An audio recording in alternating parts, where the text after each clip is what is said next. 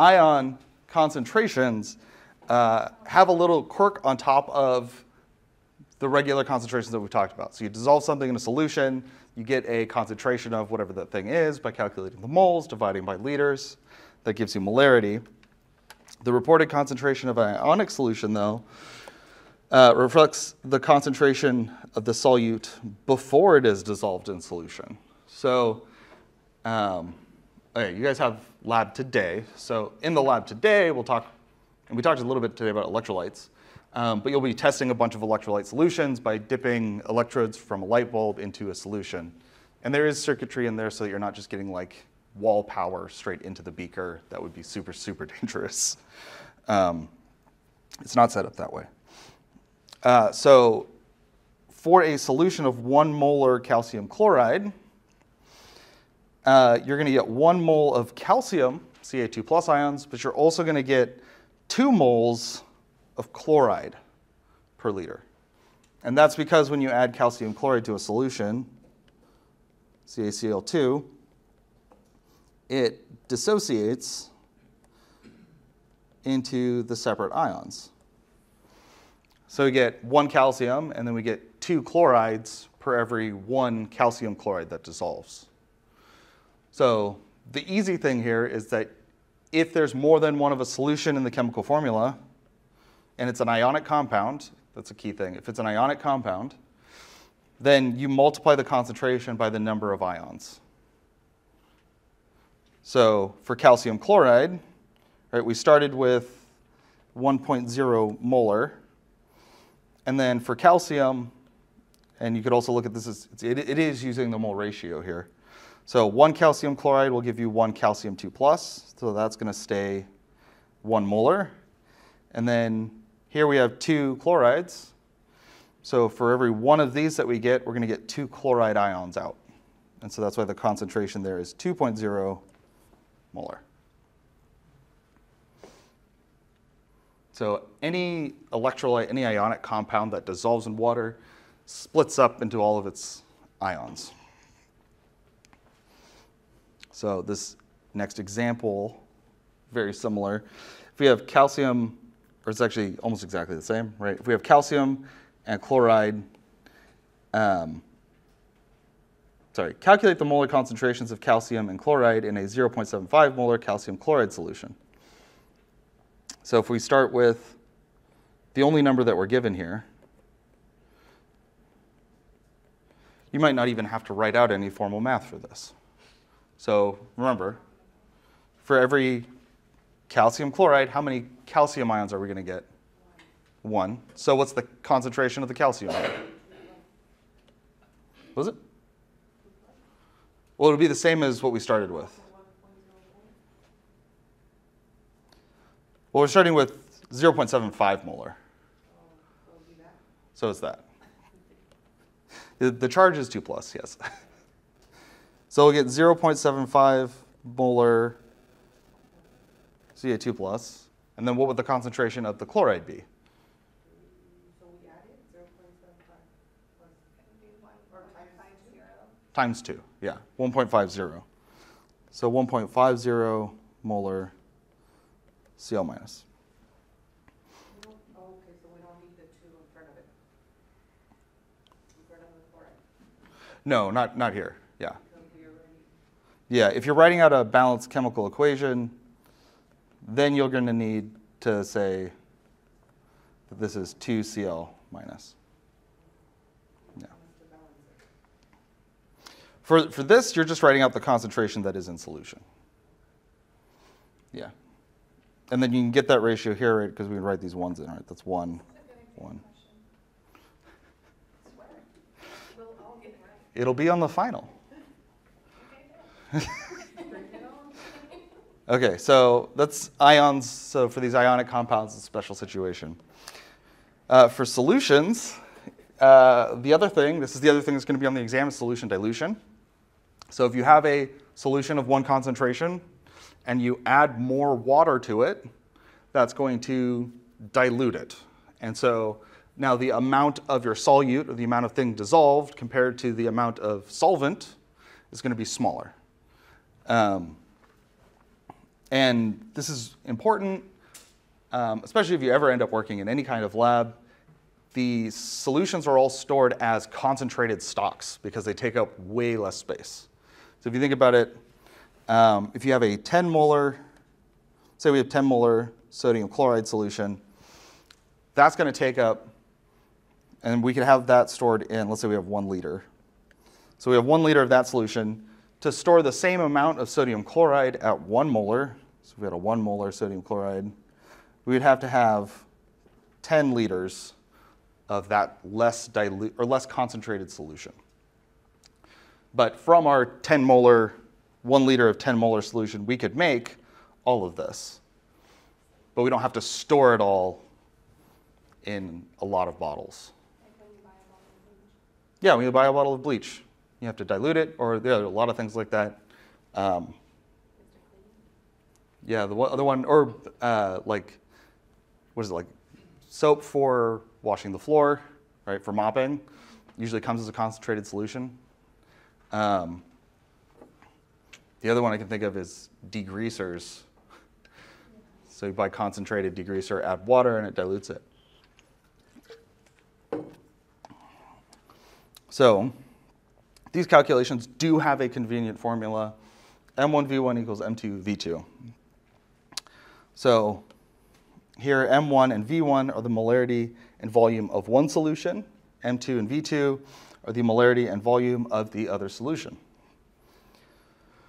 So this equation works because the molarity multiplied by the volume gives you the number of moles of the solute, and then dividing by the volume of the other one will tell you the molarity, the new molarity, or dividing by molarity will give you the new volume. So actually, let me,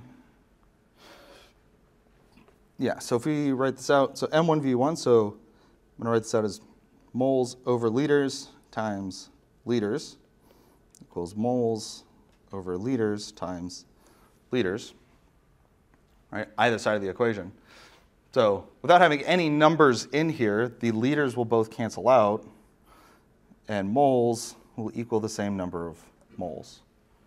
Because when you're diluting something, you're not changing the actual amount of molecules or atoms that are in each of the solutions. It's the same number of those, but they're just spread out into more solution.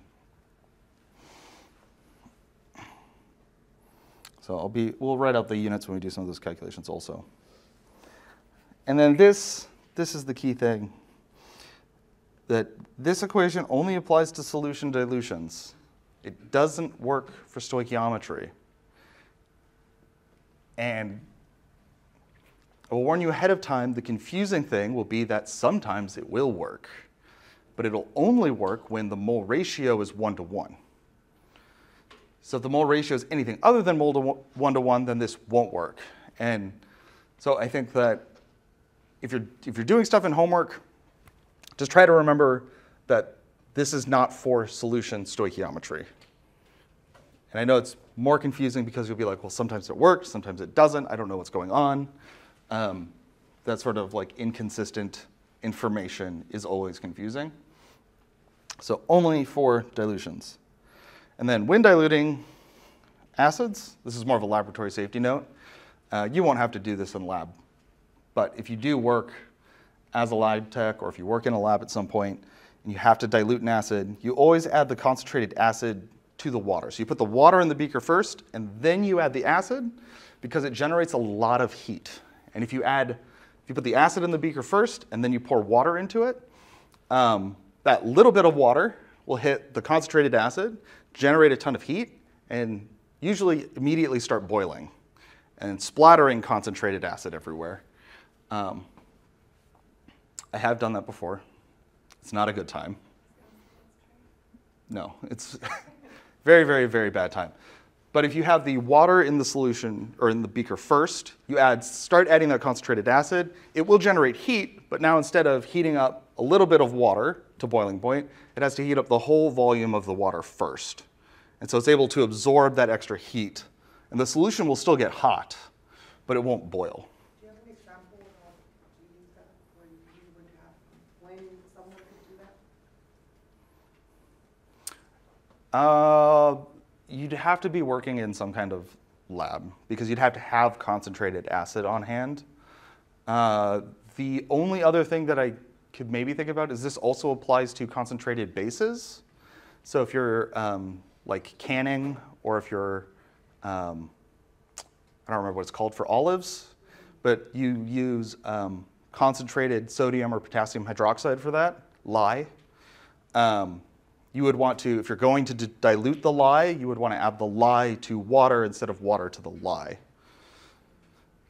That's probably the only time you'd be working with that at home. Also, a fun fact, Drano is also potassium hydroxide. Yeah. There's obviously one is food safe and the other is not, but it has other things in it usually. All right, so how do we do a solution dilution? So how much sodium, 6 molar sodium nitrate solution should you use to make 0.585 liters of a 1.2 molar sodium nitrate solution? So you got to identify here, really got to identify which numbers are going with which, right? Because we're going to use this equation, M1V1 equals M2V2. And so molarity 1 has to go with volume 1, and molarity 2 has to go with volume 2. So we don't want to get those crossed. But we have to use context clues sort of from the equation, or from the question to get that. So we want to make 0.585 liters of a 1.2 molar solution. So those two numbers are linked there together. So this is going to be either our M1 or our M1V1, or it's going to be M2V2. It could be one or the other.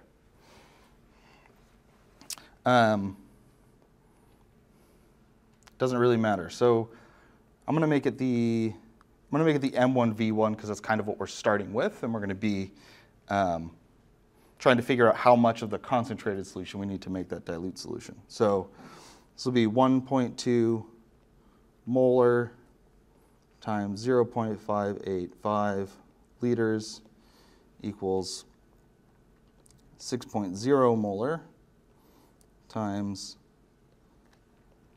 V2. Remember, molarity equals moles over liters. So then I want to convert these. This is 1.2 moles divided by 1 liter times 0.585 liters equals 6.0 moles per 1 liter times V2.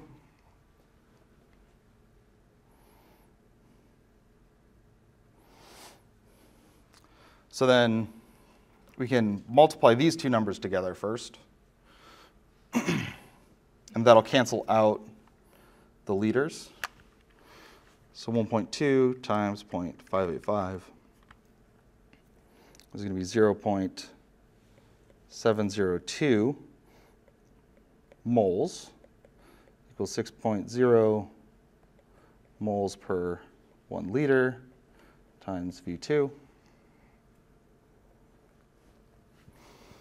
And then divide both sides by 6.0 moles per 1 liter.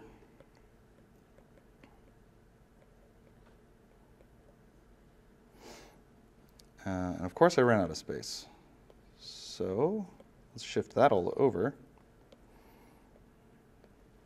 I'm going to move this up. So this is one of my favorite math tricks. So when you get a situation like this, it's kind of difficult to see how the units cancel out. So what you can do instead is dividing by some number is the same as multiplying by the inverse of that number. So if I take this 6.0 moles over liters, and I flip that, so it's 1 liter over 6.0 moles, that'll be the same thing when I multiply. So I'll show you what I mean. 0.702 moles times 1 liter over 6.0 moles. and then that equals V2. And that makes it really easy to see that, oh yeah, we're multiplying, or we're going to be dividing moles by moles, so those units will cancel out and leave us with units of liters. So take that and divide by 6, 7.02, or 0.702, divide by 6. This is 0.117 liters equals V2. So to answer this question, how much 6 molar sodium nitrate solution should you use? You should use 0.117 liters of the 6 molar solution. I'll write that out. Use 6.0 molar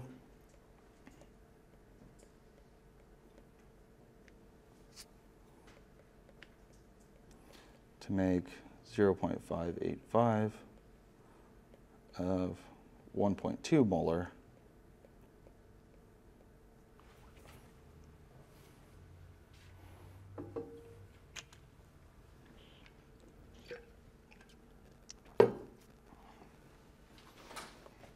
And at least for me, these were problems where I guess it took a while for this to become sort of intuitive.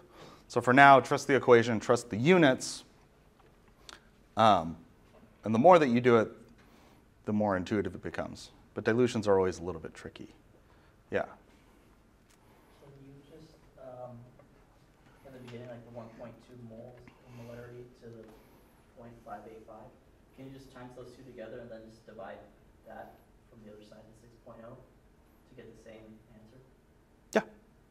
And that is essentially what we did. I just wanted to go through all of the exact steps of the algebra and also show the trick so you can see the units canceling out really nicely. But ultimately it ends up being these two multiplied together and then divided by 6. So it's not super complicated. I just showed a lot of work here. Yeah. Does this just follow the standard rules of like significant figures? Like with the molar? Oh, yeah. Sorry, this should be 1.2 or 0.12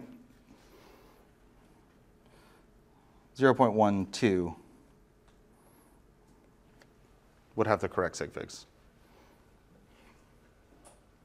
Yeah.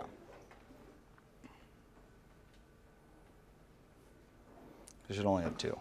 Cool. So 2 problems from this chapter that you'll get. You'll have to calculate the molarity made from some amount of a solid, diluted into some amount of water. And this will also be on there.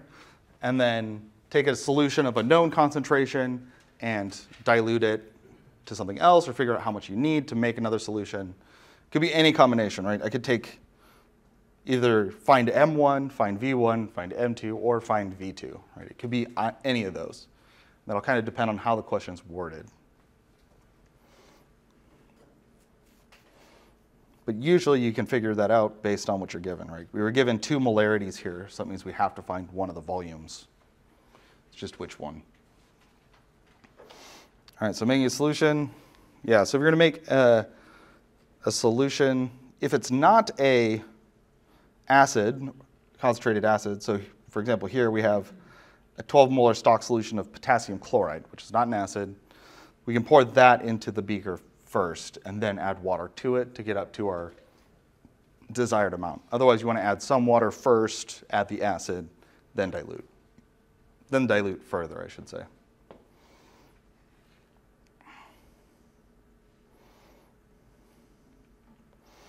Okay, solution stoichiometry.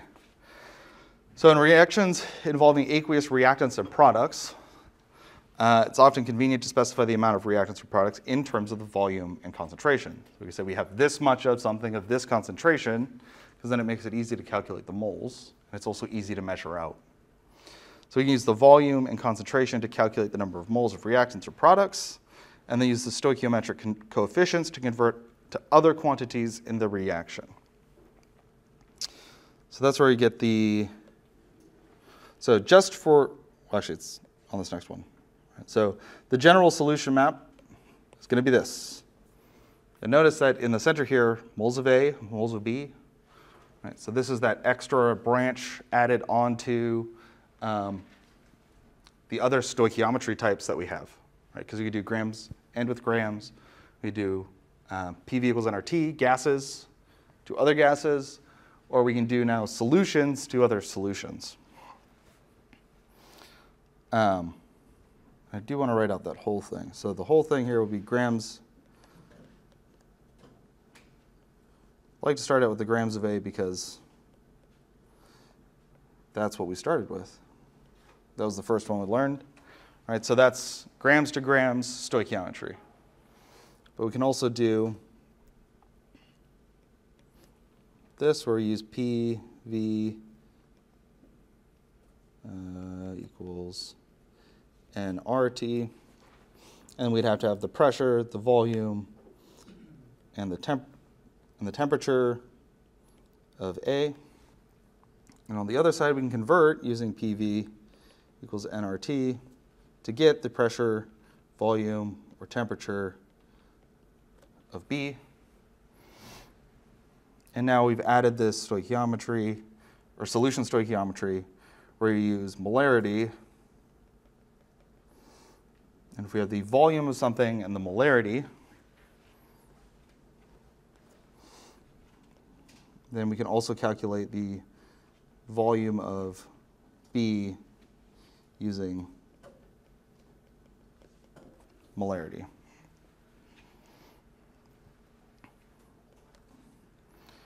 And so the way that I recommend you use this is looking at your problem initially.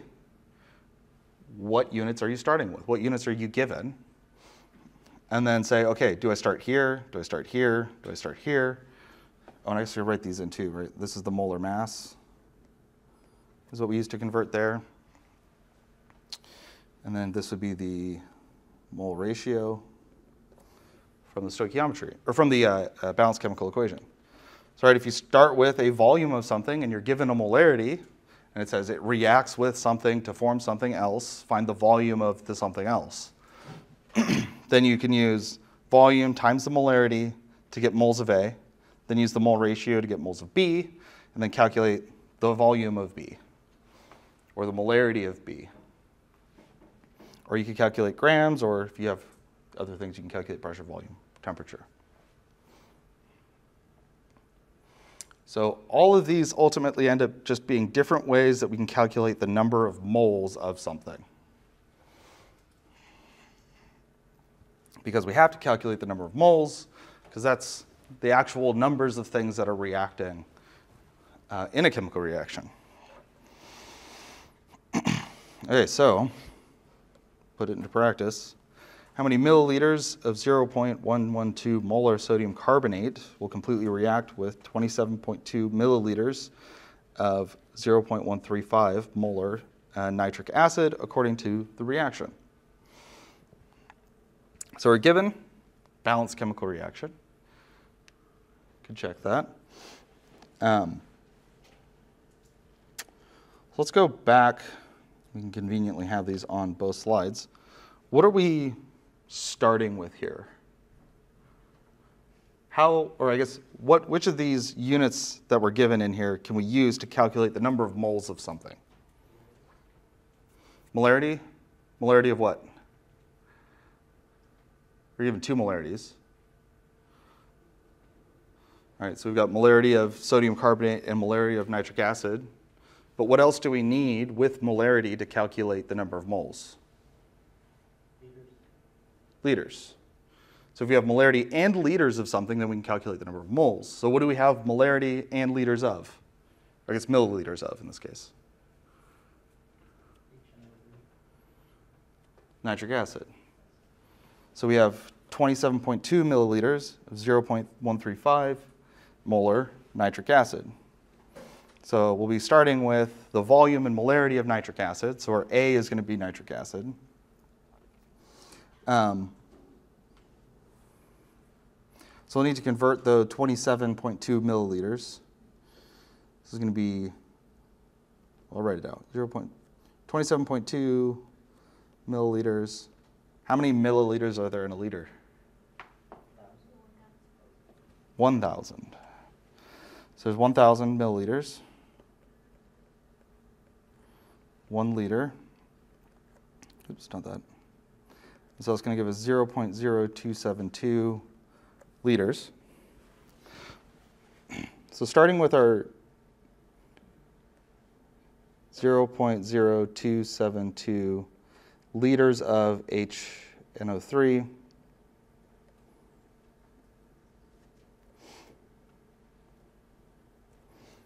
our first step will be, and actually let me write this out. So we got, we're going to start with the volume of HNO3. And then the first thing that we want to calculate is the moles of HNO3. So how do we calculate how many moles of HNO3 we have?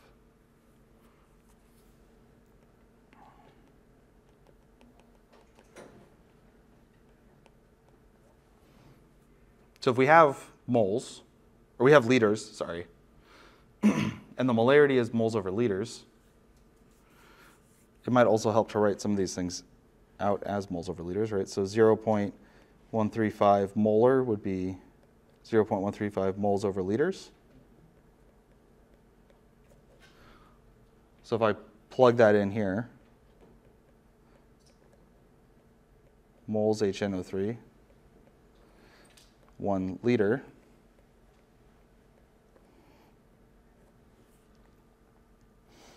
So the liters of HNO3 will cancel out, and then we'll get moles. So that calculates our moles of HNO3. And now, what are we trying to calculate from this? So we know where we're starting. Where are we ending on this? Start here, moles of here. What is moles of B? What is our B in this problem? Well, that's 27.2 moles of A, the nitric acid.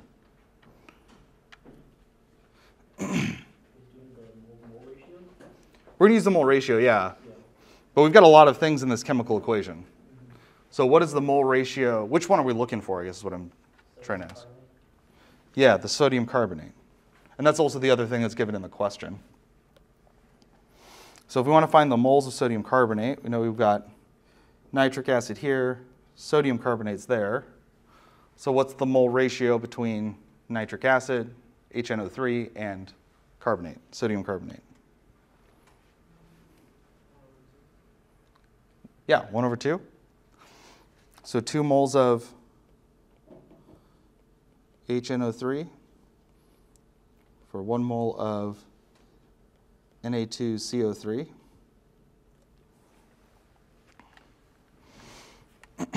And then that'll cancel out the moles of HNO3.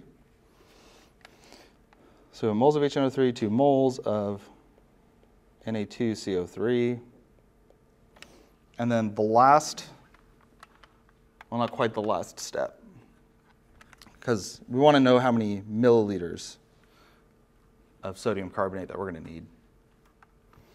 So if 0.112 moles of Na2CO3 over 1 liter, right, we can use the molarity to convert between moles and liters, but we'll have to flip this, invert it, 0.112 moles of Na2CO3, 1 liter. And then we do want milliliters, so we'll convert this back into milliliters. So 1,000 milliliters is 1 liter. And so moles of Na2CO3 cancels, that'll give us liters, and then liters cancels to give us milliliters. So then we just multiply everything across the top. 0.0272 times 0.135 times 1,000. That's everything on top. Divided by 2 and divided by 0.112. So the answer here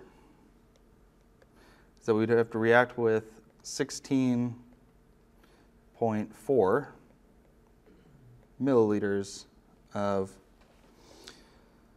0.112 molar Na2CO3. That's how much would completely react.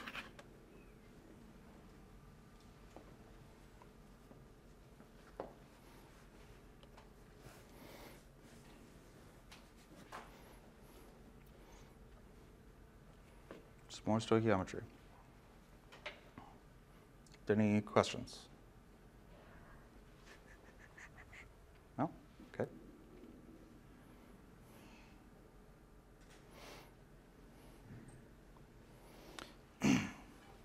So for this next one, we have a 25 milliliter sample of nitric acid. Requires 35.7 milliliters of 0.18 molar, 108 molar sodium carbonate to completely react with all of the nitric acid in solution. What is the concentration of the nitric acid solution? So slightly different problem. This is using the same, actually I can do this.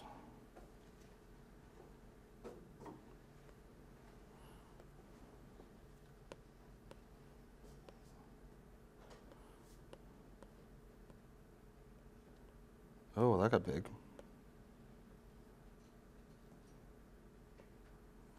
All right, so same balanced equation. And we are still looking at nitric acid and sodium carbonate, but from a different perspective here. So the question kind of always is, how can we calculate moles of something? And whatever we can calculate moles of, then we can start with that. So what species do we have enough information for? Yeah. Why sodium carbonate? Because you have a volume and a molarity. If we have volume and molarity, because molarity equals moles over liters. And again, we'll have to convert these into, convert these into liters. So 35.7 milliliters times 1 liter over 1,000 is going to be 0.0357 liters. So 0.0357 liters. And the first step is to calculate moles. Let me write NaCO3.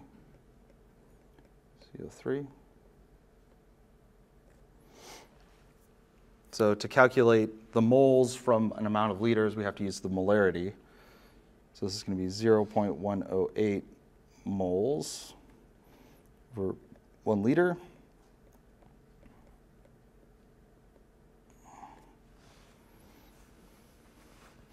So that'll give us the moles of sodium carbonate. And what is the question asking us to find? The moles, molarity of nitric HNO3. Moles of nitric acid. All right, so we've starting with carbonate here because we have liters, milliliters, and molarity. But we want to know how much nitric acid, what concentration the nitric acid is that it's reacting with. So we're going to look at the mole ratio again between sodium carbonate and nitric acid. Last time we started with nitric acid. This time we're starting with carbonate.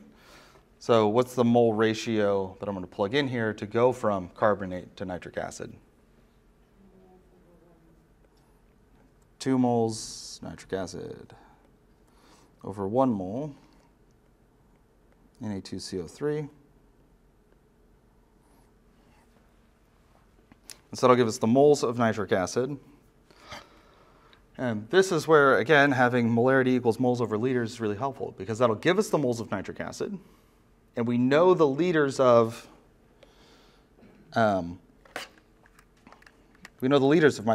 nitric acid. So we can stop here, sort of, and calculate the moles first. So 0.0357 times 0.108 times 2. And it's going to be a small number, so it's 7.7114 0.12 times 10 to the negative 3 moles. And then if we convert this volume, again, into liters, we'll just do 7.7112 times 10 to the negative 3 moles of nitric acid divided by 0.0250 liters of that solution.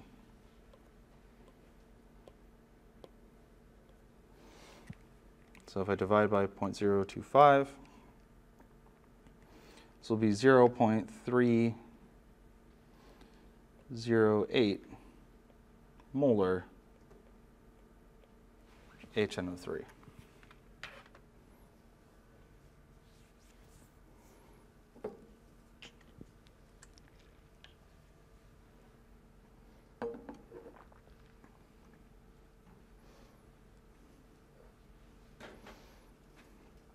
Any questions on that one?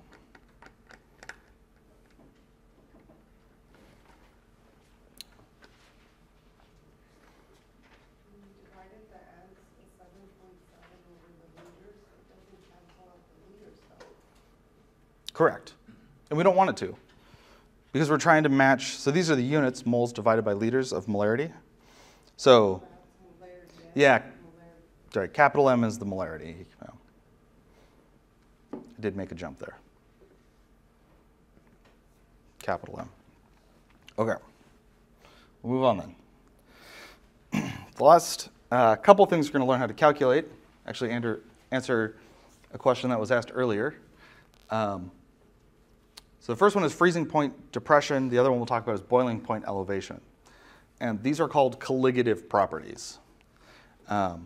Colligative properties only depend on the number of dissolved solute particles and not the type of solute particles. So it doesn't matter what you dissolve into water, it will reduce the freezing point and it will elevate the boiling point. So adding a non-volatile solute to a liquid extends the temperature range over which the liquid remains a liquid. So you can heat it up to higher temperatures before it starts to boil. So those are freezing point depression and boiling point elevation. Adding salt to ice lowers the melting point. So if you've done the experiment, or I guess it's kind of an experiment, where you make ice cream at home, you take a bag and you add a bunch of ice to it, and then you add a bunch of salt to it also. The salt lowers the freezing point of the ice water.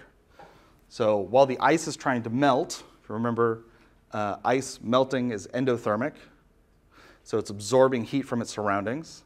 The ice is pure water, can absorb a lot of extra heat from the salt water before it starts to freeze. And so you can get water that's much colder than 0 degrees C. And that's how you're able to make ice cream that way. Also use it to keep roads from freezing. So if you've never lived anywhere other than here, you've probably never seen that done.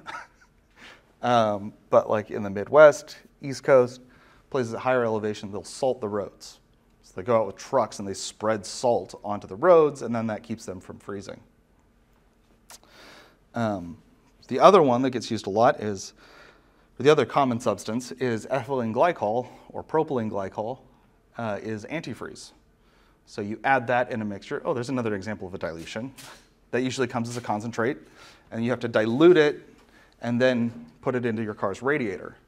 And around here, it's mostly to elevate the boiling point, so you're not turning that coolant for your engine into a gas. In other places, though, if it gets cold enough, you don't want the water to freeze in your engine, because as water freezes, it expands, and it will crack your engine, or can crack your engine block and destroy the engine. So. Oh. So the way we calculate this is using a different unit that I'm not particularly fond of, because it's hard to say, and that's molality.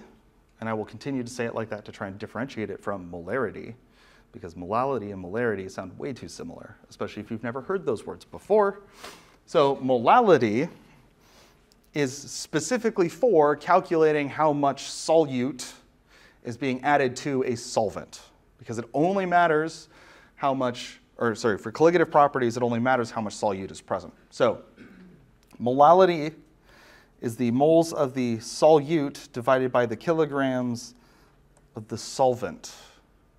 So remember, solution is everything. Solvent would just be the water. So if you have 1 kilogram of water, how much ethylene glycol, how much salt is in it in moles? So moles solute per kilograms of solvent, not solution. So calculating the molality is very similar to calculating molarity. We just need to know that molality is moles of solute divided by kilograms of solvent, not solution. So if we have 50.4 grams of sucrose and 0.332 kilograms of water, let's see, so 50, well, sucrose, we're going to have carbon, hydrogen, oxygen, right? We need the moles of the solute. So we need the molar mass of sucrose. So there's 12 of those, 22 of those, 11 of these, times 12.01, times 1.01, times 16.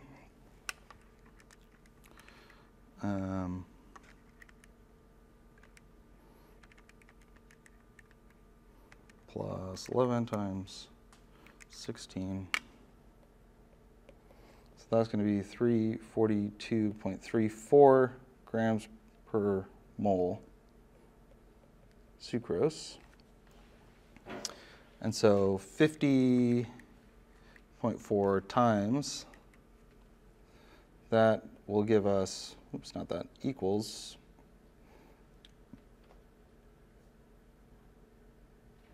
no, I did that wrong. I should have divided.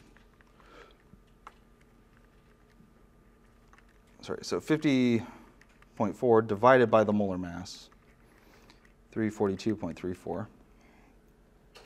There we go. Is 0.14722 moles divided by 0.332 kilograms H2O.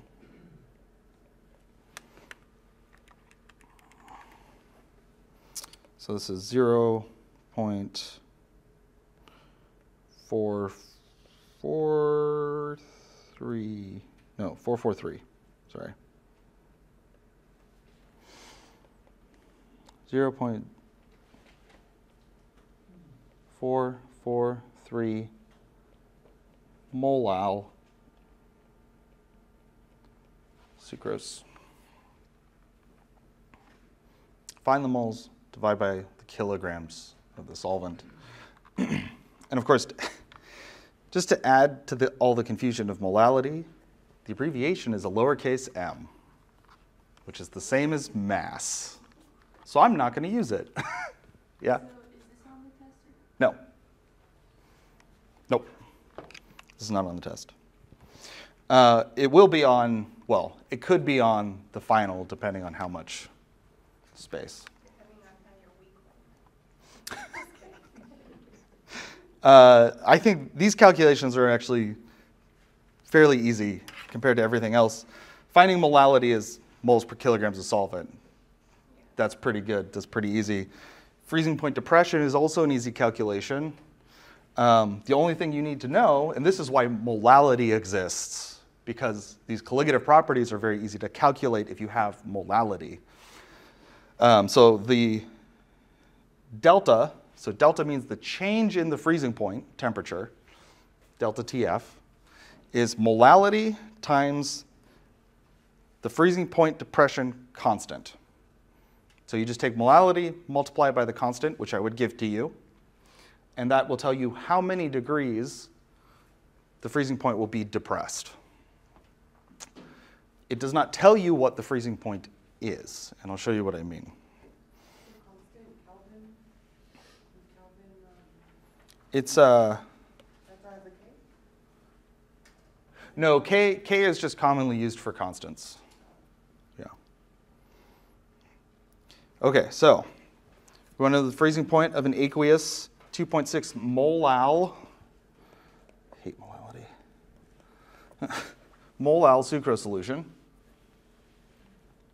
Then delta TF equals 2.6 moles of solute over kilogram of solvent times the freezing point depression constant, which is 1.86. This is degree C times kilograms solvent divided by moles of solute. So, right, all of those units cancel out to leave you with degree C. So 2.6 times 1.86. The change in the freezing point is going to be 4.836 degrees Celsius. And then this is the tricky part, right? Because that's higher than 0 degrees C. But what this is telling us is that our freezing point will be 4.836 degrees C lower than the normal freezing point. So the normal freezing point of water is 0. So we're going to say 0 degrees C is the normal, minus 4.836 degrees C, so that our new freezing point of this solution should be negative 4.836 degrees C. So the freezing point is this. Oh, yep.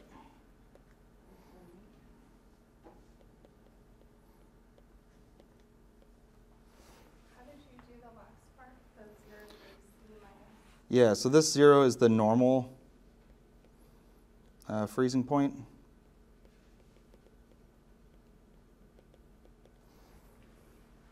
So for freezing point depression, it'll be the normal freezing point minus. So just remember freezing point depression. It's depressed, so it goes lower. So it'll be that many degrees below. And then boiling point elevation is the same thing in the opposite direction. So boiling point elevation is also a colligative property. So if we add some non-volatile solute, could be anything. The only thing that matters is the number of moles of that thing. So antifreeze, for example, will prevent boiling of the engine coolant at hot temperatures.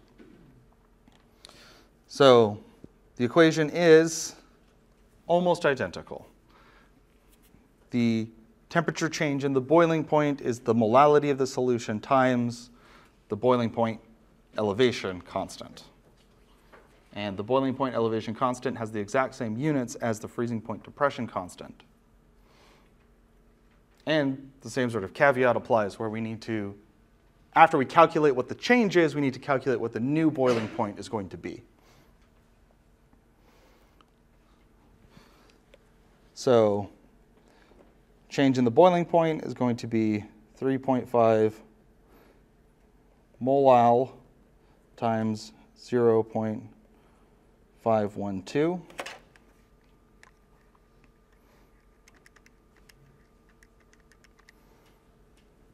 So the change in the boiling point is going to be 1.792 degrees C.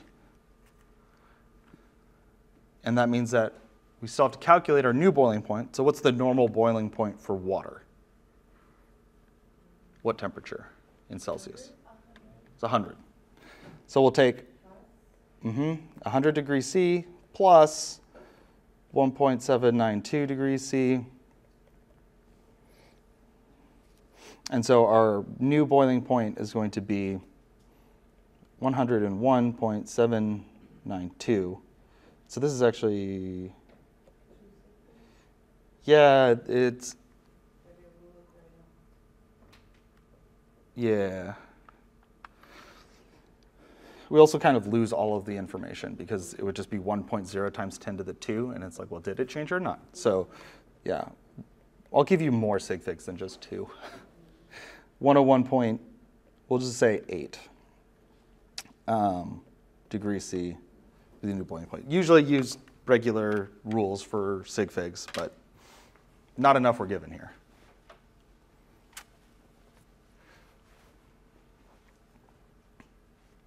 Although actually I think this does work out to be the correct number of sig figs because we're adding this. So this had 2 sig figs, so these 2 are significant. So when we add them together, we keep those 2. And then we keep the smallest number of decimal places, so this should be 102. Again, I will give you more sig figs. But just remember that you have to add that on for boiling point elevation, freezing point depression. And you could also think of, to help remember that it's freezing point depression, seasonal affective disorder. People get more depressed in the winter. All right, last concept here, and this one is just a concept, is the concept of osmosis. So water and liquids tend to try and flow to equalize concentrations.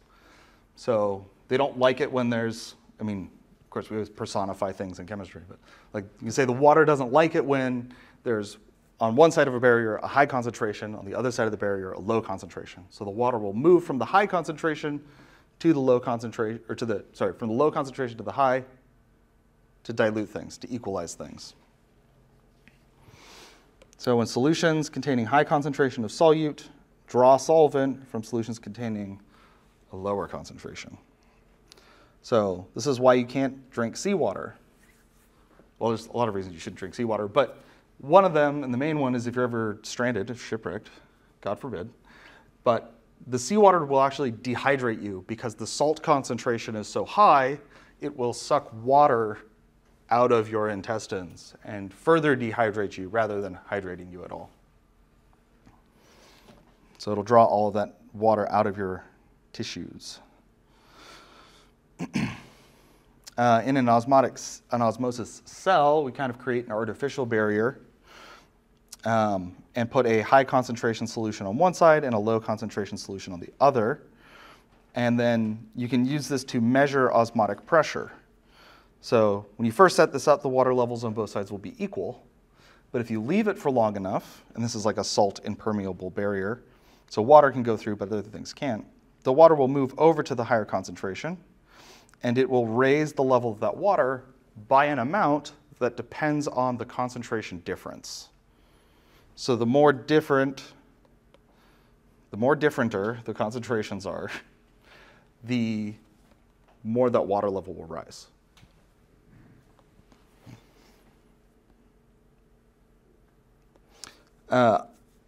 Osmotic pressure, like freezing point depression and boiling point elevation, is a colligative property, so it only depends on the concentrations, the amount of the solute in those solutions. More solute, more osmotic pressure. I like this last one, this last slide, because I think these images are cool. So if you're like super dehydrated or overhydrated, you can end up with your blood cells looking different because of the surrounding fluid concentrations. So let's see, I remember these. Hypotonic, meaning that the surrounding is lower. So in a hypotonic solution, the surrounding fluid is lower in solute concentration. Yeah, so red blood or the water flows out of the cell. It makes your red blood cells look all spiky. And then in a hypertonic solution, no, I got that backwards. So isotonic is normal.